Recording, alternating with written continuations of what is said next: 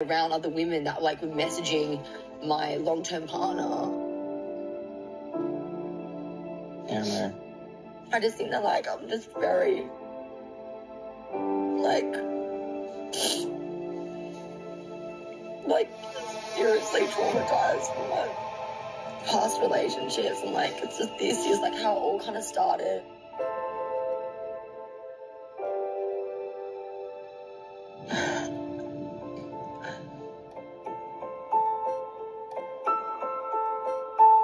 I'm really, really sorry.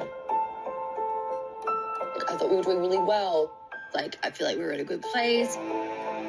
We were talking about what our future looked like together. Like, you literally just had sex with me after so long and then you're messaging that other girl. What's the actual, like, I feel hurt and betrayed. I feel like I've been lied to. Like, I just feel stupid. Stop. You don't feel stupid. No, you do feel stupid. Oh, okay. Like, I don't feel stupid. It's just humiliating. I feel horrible, obviously. Never want to make you feel I know that way. But it's not good enough for me. All right. We're going to go to the decision. Stay or leave. Jono, let's go with you first. I would stay. Lauren, what do you got?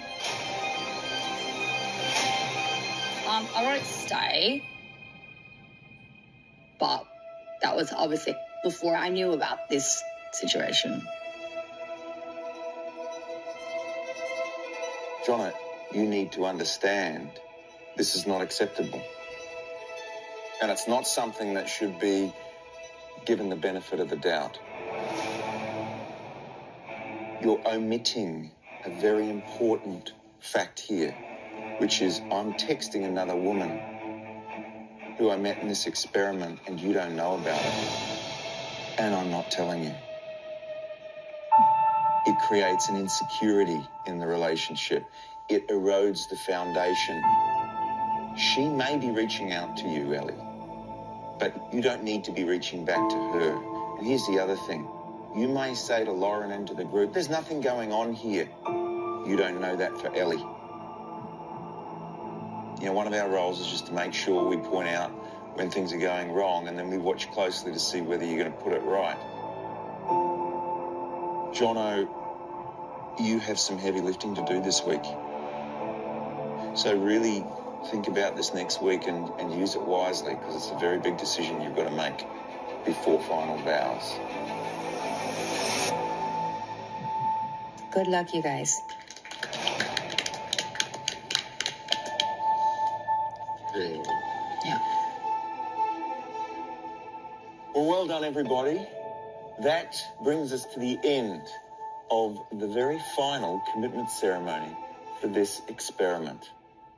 And we are so grateful for how raw and honest you've all been. I'm pissed off. I'm really pissed off.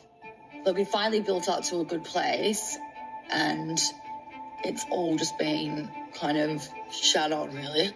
In terms of this upcoming last part of the experiment, you need to make a huge decision about the final vows.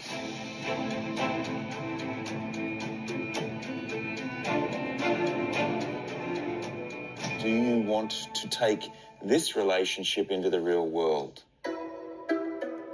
Like, was he messaging her while I was in surgery? Like, in hospital? Like, was he messaging her then? We look forward to seeing how this next week ahead goes for you all. Thanks, a wonderful night and well done. I definitely want to know more about the situation.